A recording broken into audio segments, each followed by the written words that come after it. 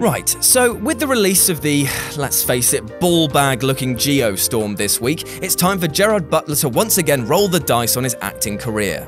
If the film is all sorts of silly, which it totally should be, then it could be a great role for the comedy portion of his resume. If it's not, and is played dead serious as the trailer might suggest, then this could be a delightful train wreck. Now, Butler has had a tendency to show up in the most questionable places in the past, from misjudged horror movies to lukewarm rom-coms. Yet at the same time, he's had a number of occasionally surprising successes. It's basically left him looking like an exploded Tesco employee as he's all over the shop when it comes to how he's being perceived by the public, which actually makes this list quite easy to make. Lucky me. With this in mind, I'm Jules for Whatculture.com, and this is Gerard Butler, 5 awesome performances and 5 that sucked. Number 5 on the awesome side, Creedy, Reign of Fire. In this film of dudes versus dragons, Butler plays Creedy, the loyal best mate of Christian Bale's main character Quinn. The two lead a small outpost of survivors in a Great Britain ravaged by more fire-breathing tyrants than Theresa May. In one touching scene, they end up recreating Star Wars because, well, just because. And if you've ever wanted to see Gerard Butler play Luke Skywalker, here's your chance.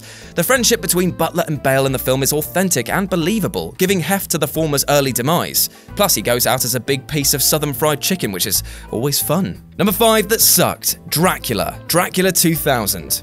Although Wes Craven orchestrated it, Dracula 2000 was ultimately a bit of a hot mess. It was all special effects mumbo-jumbo and meaningless plot twist after meaningless plot twist, with a cast of characters who were just waiting to be dead bodies.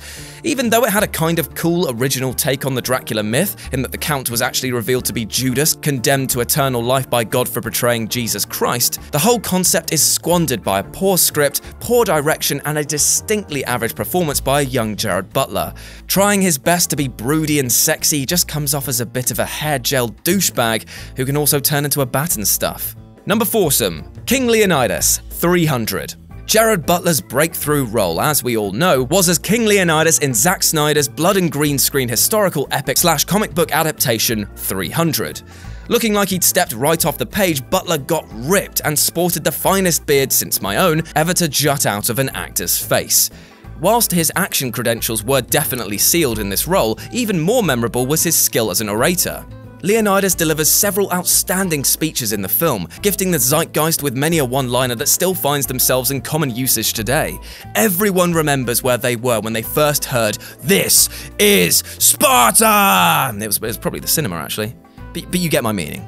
Number 4 that sucked, Mike, The Ugly Truth. If there's one thing that Gerard Butler can't do, it's an American accent, and if there's one thing he shouldn't do, it's rom-coms.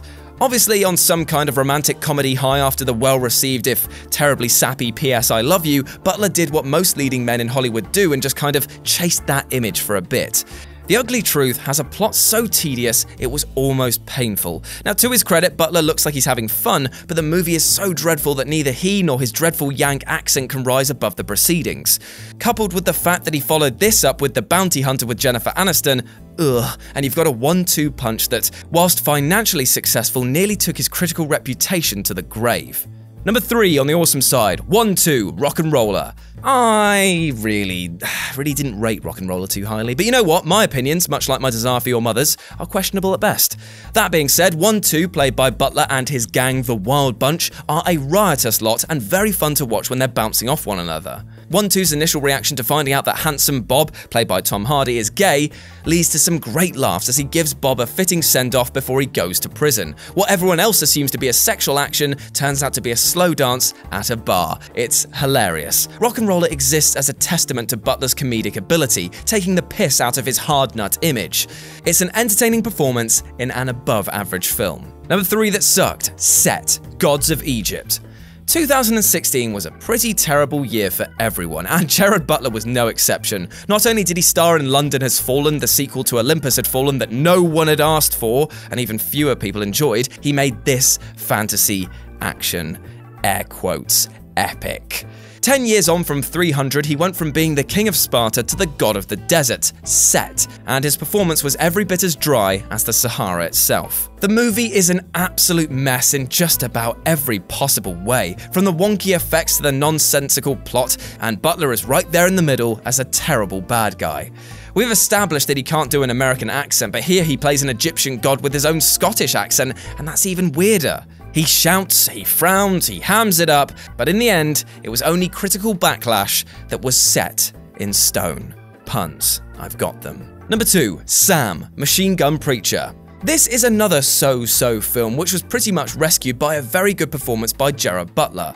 Based on a true story, the film follows a criminal biker turned born-again Christian who travels to the Sudan to help build an orphanage. It's a film that lacks focus but finds a strong central performance from Butler. The film relies on Butler to believably bring us to Sam's breaking point, where he resorts to violence to defend the kids in his care, and the actor ably succeeds in doing so. As it turns out, his best talents seem to be bringing earthy authenticity to the role. Number 2, Cable, Gamer. The film itself might not be the worst thing ever, but it was still by no means anything other than average. In a future where gamers can play as real-life death row inmates in a shoot-'em-up arena, Gerard Butler plays Cable, a popular air quotes character in the game. Almost as expected from a main character who's controlled by other characters, Cable makes for a fairly bland protagonist. And the material does nothing to bring out Butler's strengths as an actor. Action sequences that should be enjoyable are dulled by Butler's lifeless energy. It's like he just couldn't be bothered to put anything into Gamer, and therefore why should we? A poor showing from Butler and a worse career decision. And number 1, Tullus or Phidias, Coriolanus. Not enough people saw this film, and it's a damn shame. Ralph Fiennes boasted not only an assured hand behind the camera, but more than that, he brought Shakespeare kicking and screaming into the 21st century. The narrative is based on a true tale of a returning Roman general who, successful on the battlefield, runs for office and is elected. His unpopularity, though, sees him exiled, where he allies with his former enemy Tullus, played by Gerard Butler. Butler is on absolute form here, giving a searing intensity to each and every one of his dramatic line readings, thoroughly selling his frenemy status, and firmly silencing any naysayers who would have thought that he was unable to pull off Shakespearean dialogue. And number 1, Leprechaun, movie 43. Yeah, so Gerard Butler totally played a foul-mouthed leprechaun, well, 2 actually, who get into a Barney with Sean William Scott and Johnny Knoxville. Peter Farrelly's ill-advised sketch movie produced a lot of dire offerings from a surprising amount of A-listers. But Butler's racist leprechaun act was definitely nearer the top of the shit heap, although to be fair, nothing can top Hugh Jackman's testicle neck. Ugh. When will filmmakers learn that constantly talking about their balls doesn't equate to comedy gold? Nor does taking things so far as to have a leprechaun say that he's going to climb inside one of your mother's vaginas and light a campfire. That's my shtick, and I'm a YouTube drain dweller, so it works for me. Not £1 million per page actor. It's not funny, and it certainly is his worst role. And that's our list. Let me know what you thought about it in the comments section below. As always, like, share and subscribe, and head back to whatculture.com for more news and articles like this every goddamn day. And as always, I've been Jules, you've been awesome, but wait, there is a reason why I'm doing this in a live action setting. It's because you might have noticed this little button up here. Yeah, it's just like floating about. Now that actually is a poll. You can click on it and let us know what you want to see next on Awesome and Sucked. That isn't me. Just let us know in the comments below or on that, and I'll see you soon. It's easy. Bye. Where's the floor going? Oh, bloody hell. This is the end card, end slate. There's some videos to click here, channels there, some really smart people down below, smart cookies. They can edit videos and write articles on whatculture.com. You should subscribe and everything. And Phil, you've done a good job at this. It's not easily done, but you've fit everything in. Thanks, Phil. Yeah. Filled it in.